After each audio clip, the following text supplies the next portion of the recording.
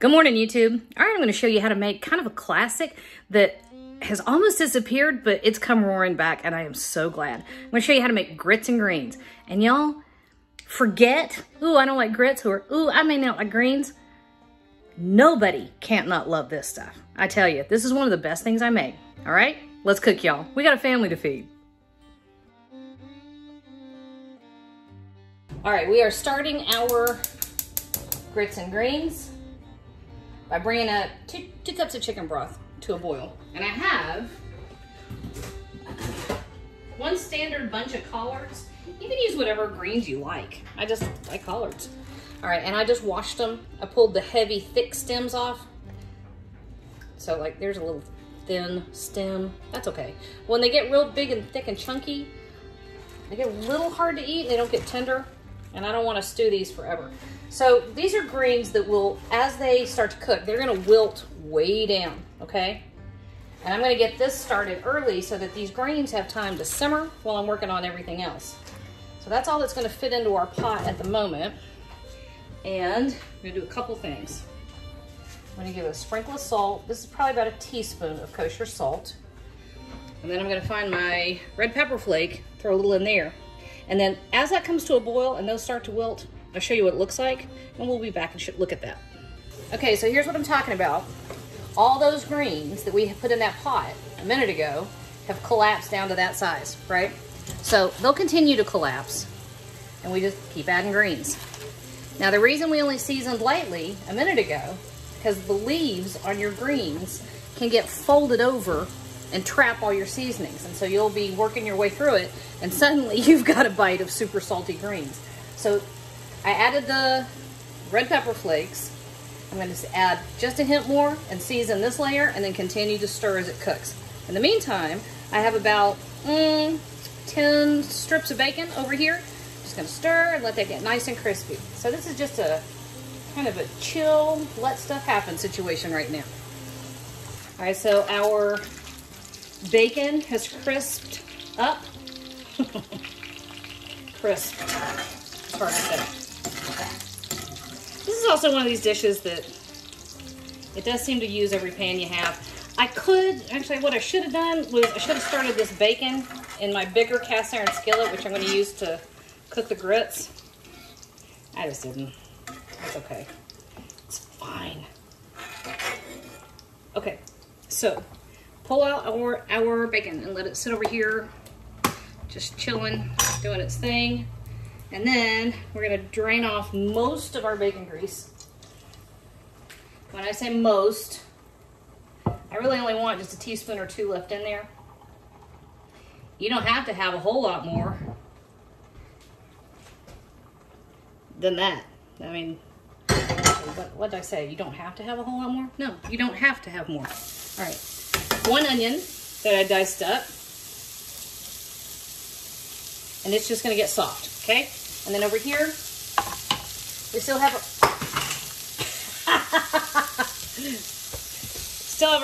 collards simmering away, okay? All right, so bacon's crispy, collards are simmering, onions cooking. We'll be back to do the grits. All right, our onions are nice and fragrant. We don't need these for a little bit, so I'm setting those over there. And I'm bringing in my big purple pot. I'm gonna do a couple things here. First, we're adding 2 cups of half and half. And I mistimed my dishwasher again. All right, we're also gonna add 6 cups of chicken broth. And I don't remember how much I've got in this canister of chicken broth. So I'm gonna do something you rarely see me doing, and that's measure. I'm also gonna turn this up. Gonna go ahead and crank it up to medium so I get a nice heavy simmer on here. So there's 2 cups of broth, 3 cups, 4 cups. I figured I was short. Okay, that's right. I bought all the broth in East Tennessee. Here we go. I'll get 2 more in a second. I want a nice simmer on it. Where did I put all the broth? Okay. And then I'm going to season it, because if you don't season your broth from the beginning, or your liquid, or your grits, or what have you, if you don't season this before the grits begin to absorb liquid, it'll never taste right. So we've got some nice rich flavors over here. So we got the bacon, we've got onion. I'm using, here we go. We're gonna add cheese because, you know, why not? I'm using stone ground grits, okay? Grits are just ground corn. It's the same thing as polenta. The only difference between them is whatever your preference is for how coarsely it is ground. In this case, I like it really coarsely ground, okay? So here we go, right in there. And the trick with grits, stir. All right, so I'm going to grab, oh, well, I guess I am gonna go grab.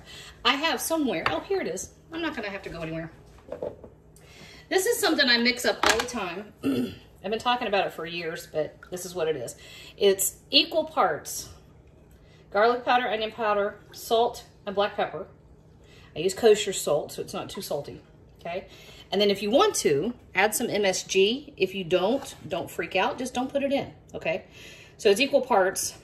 And I'm going about 2 teaspoons each on each of those. Onion powder, garlic powder, kosher salt, black pepper, okay? And that goes into the beginning.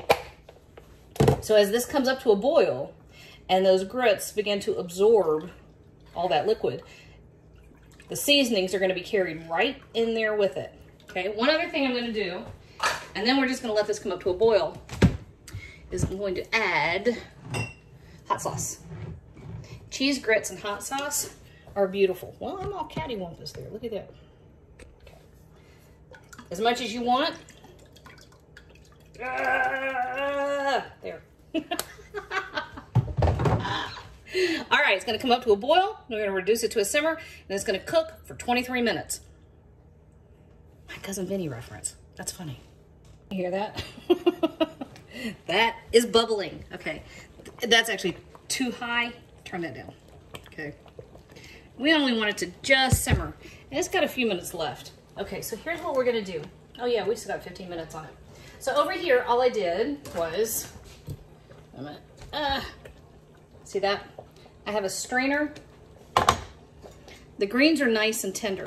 So I have a strainer, and I got most of the liquid off because I'm gonna pop this over here on my cutting board and chop them up. You don't have to do this step. This is optional. But I like smaller pieces. It's easier to eat. I just think it's nicer.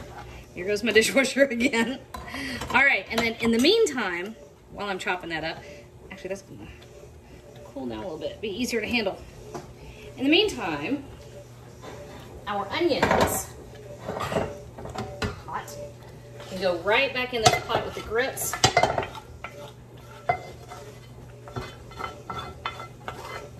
Just like that. All right, that's it, y'all. I'm gonna stir up. No, I'm gonna chop up the rest of our greens. We're waiting on our grits. All right, these grits,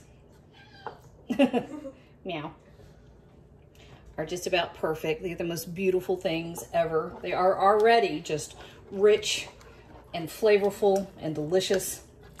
So now we're just gonna make them crazy. Okay, so first thing in here, our greens that we chopped up.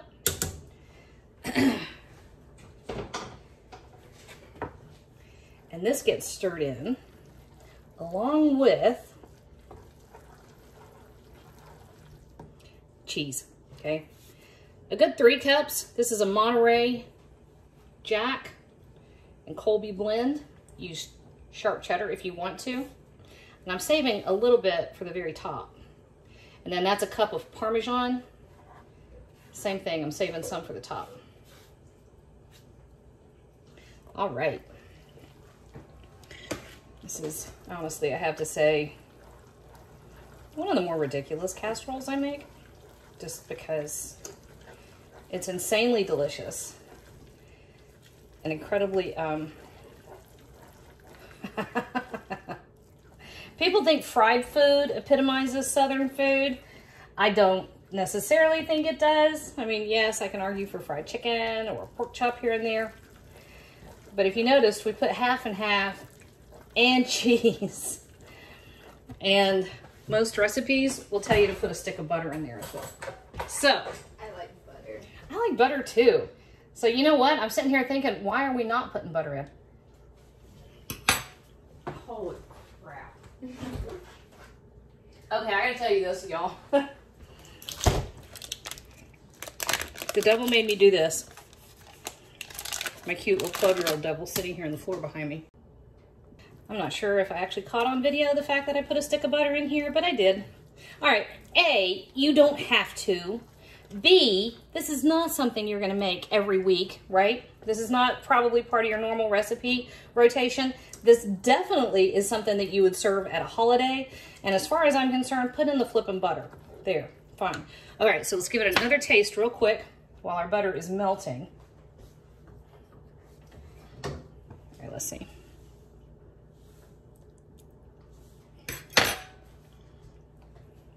Man. Yeah. That's how Southern food is supposed to work. All right.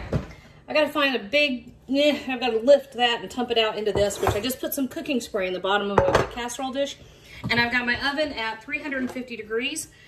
Bear with me. I'm going to dump out this into my casserole. I'll be right back. I'm not going to hold on. I'm ready to go. All right. So, ta-da! It was magic. Y'all, I do that because I'm such a klutz. That's just all there is to that. Half the time when I'm trying to pour stuff into a casserole dish or something like that, I'm short, I can't reach, spill stuff all over the counter, and then I can come back in here and act like I didn't spill it and clean it all up before I turn my camera back on. So that's how that works. All right, last of the cheese over the top. There's our bacon, which, no, I don't think anybody was eating bacon while it was waiting on the grits to cook. Anyway, right over the top of the bacon. Bacon, cheese, butter. Hey, but it's good for you because it's got collard greens in it. That's how that works. 20 minutes right in the oven. All right, check this out. 20 minutes.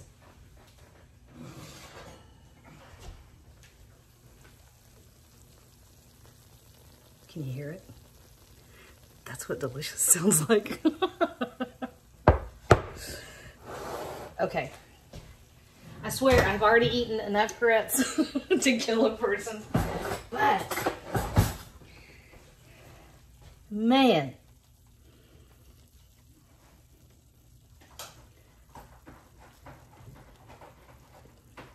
Whoop. I dropped a bit of cheese. That should be a party foul.